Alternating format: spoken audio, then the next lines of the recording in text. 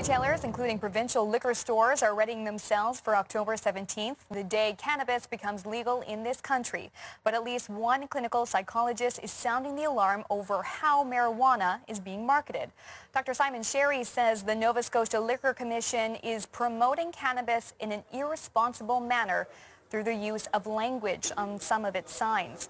He says promoting pot as a way to relax and unwind is misleading, and says the NSLC is promoting cannabis like a health product without talking about potential consequences. Simon Sherry is joining us tonight. Thank you for coming in. Thank you for having me. So first of all, what do you dislike about the signs? I have two major concerns about these signs. The first is that these signs are misleading. They present an unduly favorable view of cannabis, and they put that favorable view front and center. It would be very possible to present more accurate, factual information to Nova Scotians. My second major concern about these signs are that they glamorize cannabis use.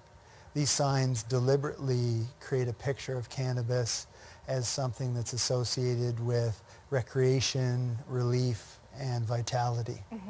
Now, the NSLC argues that the classifications, they're meant to educate consumers about how different strains affect the mind and body, and they say not explaining the experience, in their words, would be a disservice and even a bit dangerous to consumers. What do you make of that response? I think that as an educational curriculum, the NSLC's signage and information is sorely lacking.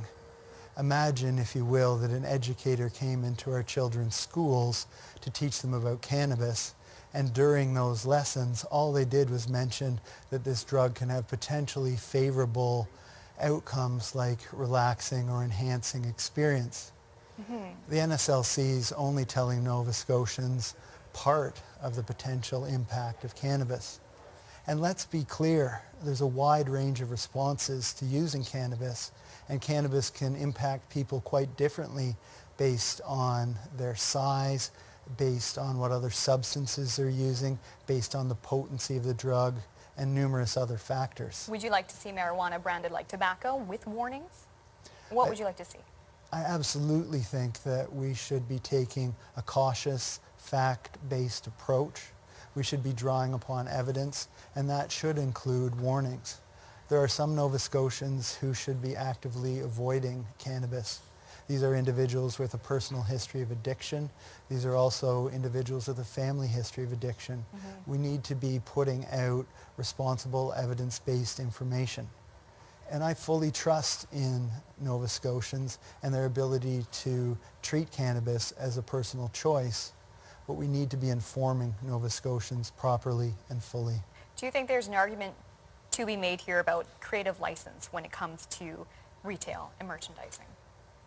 I think that retail and merchandising are very relevant words in this conversation. What the NSLC has done is they've taken a retail merchandising approach to cannabis. The problem is that cannabis isn't a benign substance, and cannabis isn't a health product, and cannabis doesn't have the sort of therapeutic effects that the NSLC is advertising. When you look to available evidence, you see that cannabis is linked to depression, anxiety, suicidality, impaired driving, many cognitive problems, many health problems, and a range of other difficulties.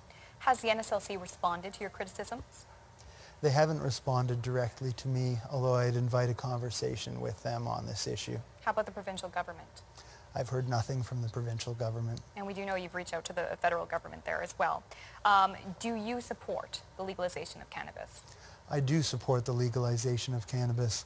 What I'm calling for, though, is an intelligent, evidence-based approach to cannabis legalization. There's actually an opportunity here to improve the health of Nova Scotians. But the NSLC and our government are going about cannabis legalization in such a way that they're going to compromise the health of Nova Scotians. Now, you've also had some harsh words for the provincial government, and I'm going to quote on this. The Nova Scotia government's approach to cannabis legalization seems more influenced by Cheech and Chong than by evidence and guidelines. Can you explain that quote? I can. There's a large evidence base that Nova Scotia might be drawing upon. There are numerous guidelines that Nova Scotia might be drawing upon, and yet our approach to cannabis legalization is proceeding in ignorance of that evidence and those guidelines. Okay, all right. Appreciate your time tonight. Thank you for having me. All right, Dr. Simon Sherry is a clinical psychologist and professor at Dalhousie University.